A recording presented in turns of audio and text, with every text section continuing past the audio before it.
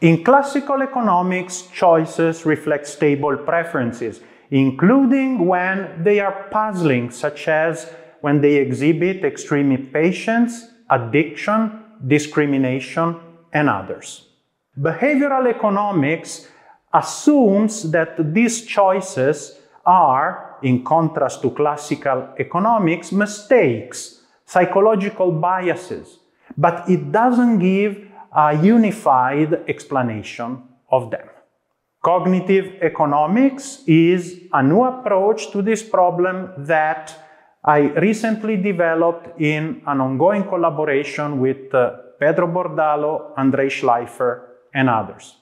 The idea is to try to understand human choice starting from basic cognitive forces, such as selective memory and selective attention, and then study how choices, be they normal or puzzling, emerge from these forces. Cognitive economics entails new theory and new empirical tests. Cognitive processes, in fact, not just final choices, should be measured.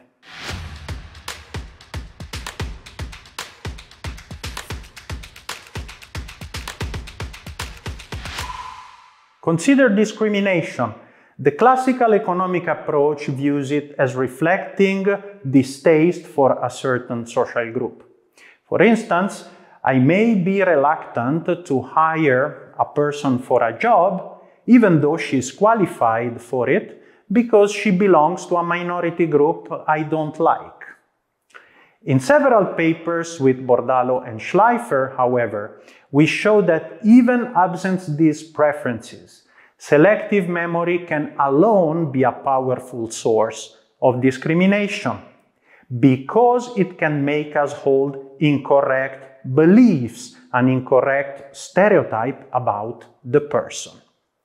In our example, I could underestimate the person's professional qualifications due to the recall of a few bad, unproductive members of her group.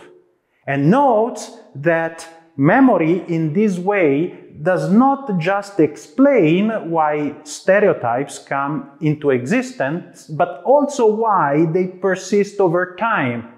We cannot unlearn them because we selectively forget non-stereotypical experiences, as we show in our empirical work with Bordalo and Schleifer. So in the end, cognitive economics has two important benefits relative to existing approaches. First, because it studies the mechanisms of cognition, it can give guidance on how to effectively change and correct beliefs. Second, because memory and attention are used in every one of our decisions, this approach can shed light on many different domains. In ongoing work with Bordalo and Schleifer, we show that this same approach can shed light on why investors in the stock market hold excessively volatile beliefs, and these can give rise to financial markets instability. So overall, with selective attention and memory, one can explain a large variety of facts without having to resort to exotic preferences.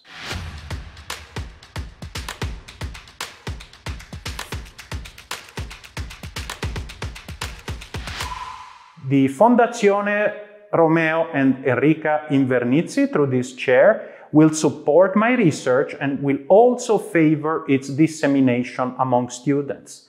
This will occur through mentorship of students using the cognitive approach and through a course in cognitive economics available to the students of Masters of Science.